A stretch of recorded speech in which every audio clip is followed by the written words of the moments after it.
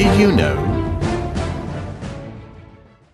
Hello, good morning. Today's Archae-Facts video is completely different to any other Archae-Facts videos, and there's a very good reason for that. Just one moment.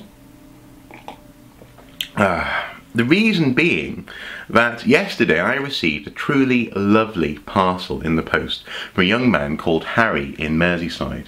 Now, Harry sent me this. It's a peek inside Knight's Castle, and I thought, oh, that's quite fun. It seems to have windows on the front, which are see-through. You can peek inside the castle, for example, on the cover. But then, to my amazement, the book, when it opens up, opens like this. So you open it, and it it literally becomes a castle in 3D form. You can actually look inside the thing.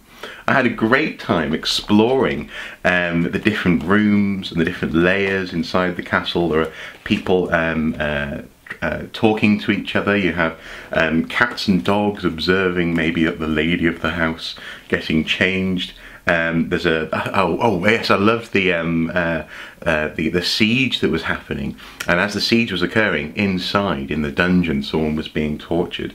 And all sorts of other details which just came to light. I love the way that peering inside the castle makes you feel like a giant looking inside someone else's home.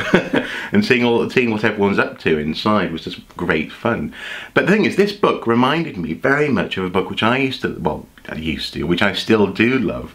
But I used to love especially when I was around about the same age as you, Harry. And that is a book called Stephen Beastie's Cross Sections Castle. See inside an amazing 14th century castle. It's a wonderful, wonderful book.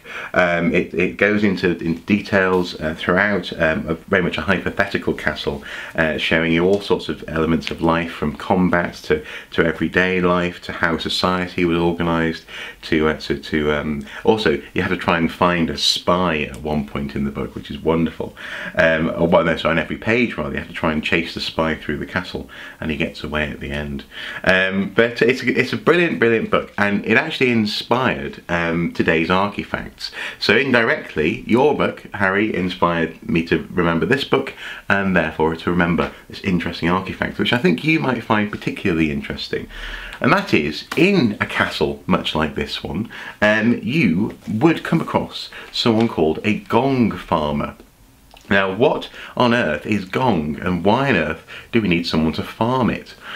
Well, unfortunately, the Gong farmer had probably one of the most unpleasant jobs of all time, and that is, his job was to empty out the latrines in the castle. They would fill up with Gong, with human waste, with poo and wee, and he'd put them into buckets, into a cart, and in turn use it to fertilise farmers' fields around the castle. So that's today's Archae-Fact, Gong farming, and it was directly inspired by Harry's wonderful, wonderful gift. Incidentally, thank you also to Harry's dad for apparently giving him the money to post the book to Archaeosuit Towers. What a wonderful thing to send, and I can guarantee you I will treasure it. No one else will touch this book without being checked to make sure they're not going to ruin it. So it's a wonderful, wonderful thing. So thank you so much. And there you go. Hopefully, Harry, you've learned something about the Gong farmer. And indeed, hopefully this video has been interesting to those of you who aren't Harry as well. Until next time, do take care.